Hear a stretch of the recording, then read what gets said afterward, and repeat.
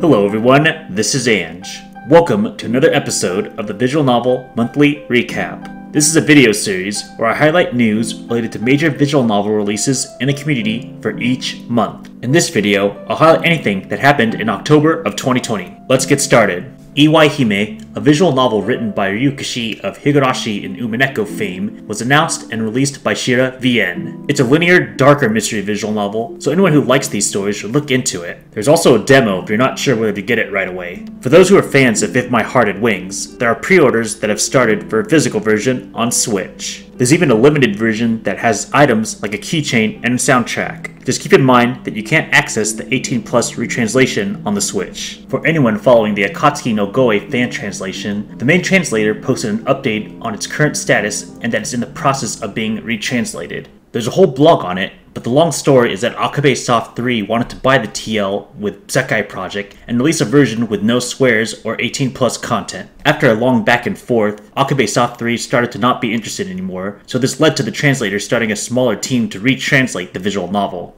Robotics Notes Elite and its sequel, Robotics Notes Dash, have been released on Steam, PS4, and Switch. Reading previous visual novels in the science adventure series like Steins Gate or Chaos Head is sometimes recommended before starting Robotics Notes. Unfortunately, there have been some complaints about the official localization of both visual novels, although mostly Elite. Some people complain about the editing of the images to include English text, basically treating it like they were subtitles instead of removing the Japanese text first. Similarly, there are complaints about the translation not following the Japanese text at certain points. The Committee of Zero, a fan translation group that made localization patches for previous visual novels like Steins Gate, plan on making a patch to fix these complaints for the Steam version sometime in the future. For any Otome fans who liked Steam Prison, Manga Gamer released DLC for the Finn route. Phantom Breaker Omnia, a 2D fighting game that has Remy from Chaos Head and Courtesy from Steins Gate as playable characters, is announced to be coming out in English in 2021.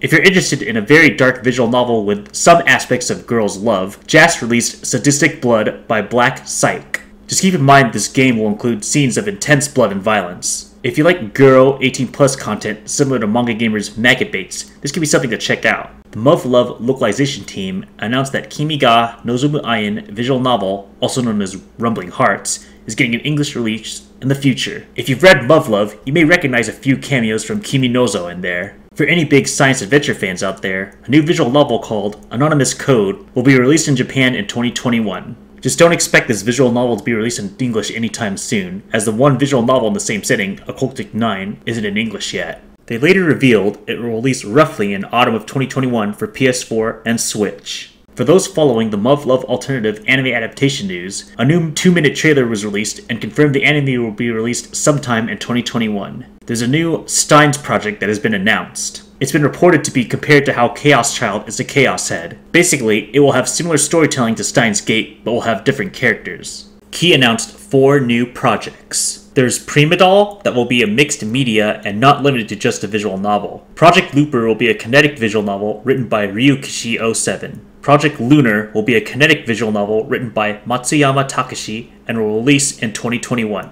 Project Porter will be a kinetic visual novel written by Romeo Tanaka and will release in 2021. Keep in mind the release dates are only for Japan for now. Salamandra 88 has unfortunately passed away. She created visual novels such as 3 Nights in Cairo, Escape from the Princess, and The Heiress of Sorcery. Rest in peace. Sprite celebrates its 10th anniversary by releasing more teaser pics of Ao Kana Extra 2, as well as announcing that a brand new IP is being developed by them. Access Games released a new Otomate VN, Pio Fiore Faded Memories, on the Nintendo Switch. Cherry Kiss Games released a new Nukige called My Yandere Sister Loves Me Too Much. DL Site released an English translation of Wonko of Marriage, Welcome to the Dog's Tale, for anyone interested in dog girls. Manga Gamer released Rants 1 and 2 by Owlsoft on their site. Just keep in mind that you have to buy them together. Manga Gamer made 3 new English localization announcements. Their first was a girls' love visual novel, Bear Sun Lights, Wanting Wings, Her and Her Romance. Their second announcement is Fun Bag Fantasy 3 If from Waffle. It's a reboot of the original Fun Bag Fantasy 3 that expands on the original story with a larger cast and multiple new heroines. The third announcement was Clock Up's How to Live a Healthy Hentai Lifestyle. Suketa Sparrow released The Curse of Kudan Remastered, which is a girls' love mystery visual novel. And that is it for October of 2020.